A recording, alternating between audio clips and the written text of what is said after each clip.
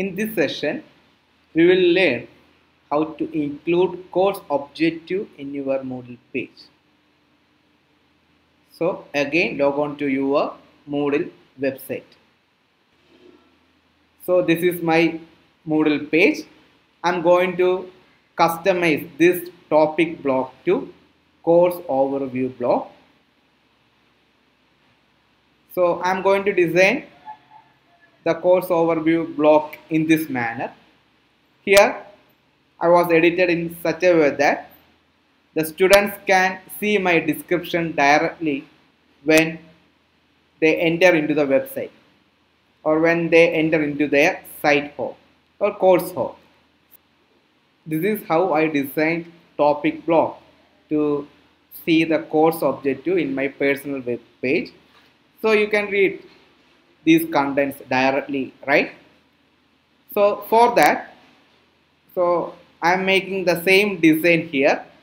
So before starting any type of designing, you need to click this setup button. You can see here, you can see a setup button. Just click that setup button and select turn edit on. So I am repeating, if you want to edit your course home page, first thing you need to do is select this turn editing on from the setup button available here.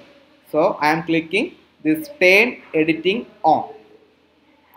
Then you can see the difference happened in the course page. Now you can see a pencil button appeared right here, and there is a plus button, and there you can see an add an activity or resource. So for getting these settings, you need to make turn editing on. After completing the editing process, you just click this turn editing off. Okay. So first I am going to rename this topic 1 as course objective. For that, you just click this pencil button and type course objective. Then hit enter. Don't forget to hit enter. Then only the change will reflect in that topic block. Okay. So it changed to course objective. Now I want to type something here. If you want to type some descriptions, the option is, you can see an edit button here. You just click that one and edit topic. So if you want to type something, you have to use this setting, click edit and then click edit topic. So you can see a window. So this is an HTML box. So this box is same. If you want to type something, this HTML box will appear. You can see different options here, and there's a button like this. So this button is to show or hide advanced button. If you click this one, you can see additional buttons. So I am writing course objective with course introduction. If you want to change the font, just select this one and click this and select heading large, heading medium, heading small. So I am selecting heading medium. So it will change the font size. And if you want to use this B for bold, I for italics, then this is the ordered and unordered list. And if you want to put some links such as www.youtube.com, this is not a link, it is just a text. If you want to convert this text as a link, so that when students click that link, it will open in a new window. For that, you can use this option, link options here, right?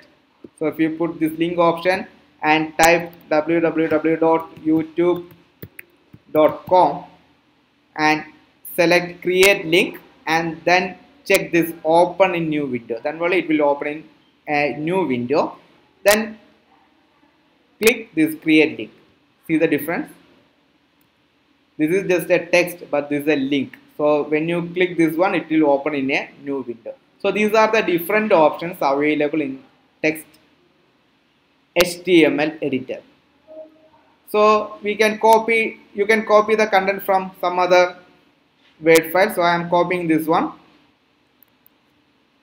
So you can paste the same here. Okay. So I changed that block to course objective block. So if you want to put your photo here in this block so that the students can view your photos directly, like this one. Here you can see my photo as course instructor. The option is this one. You can see insert or edit image. Just click that one. Here click browse repositories.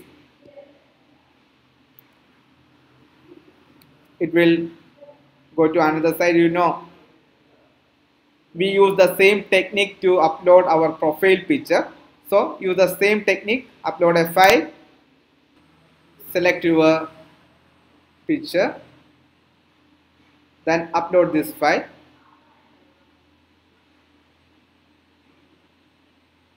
The same process which we have done in edit profile settings.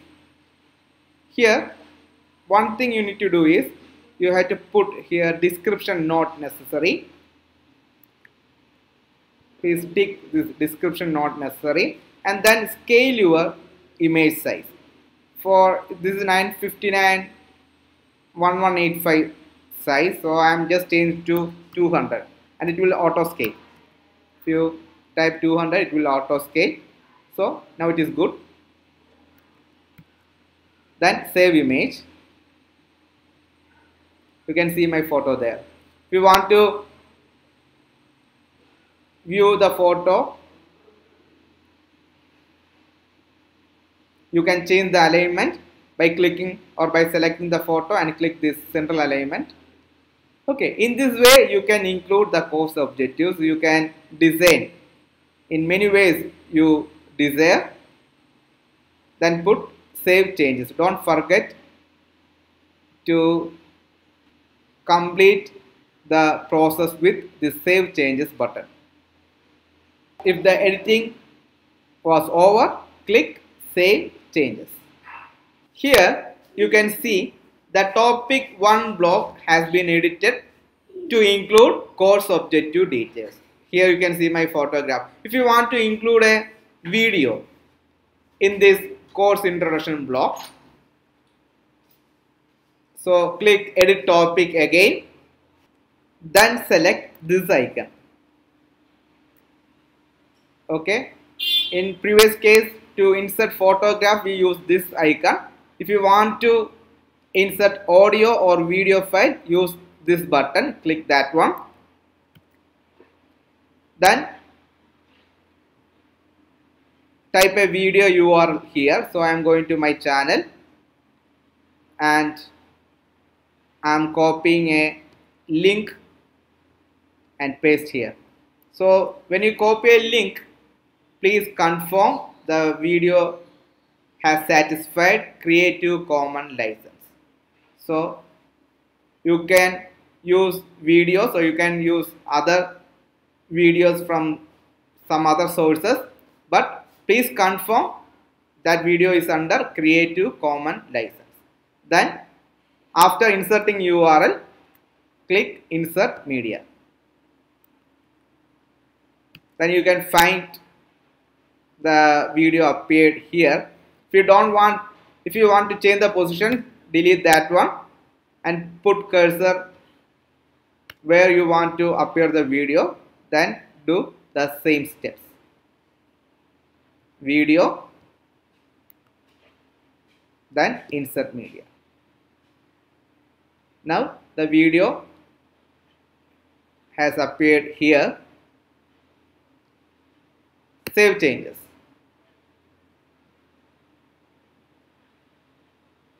So you can see my course objective block. It looks good, right?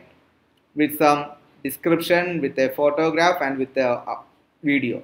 So in this way you can edit a topic block to include course objective details.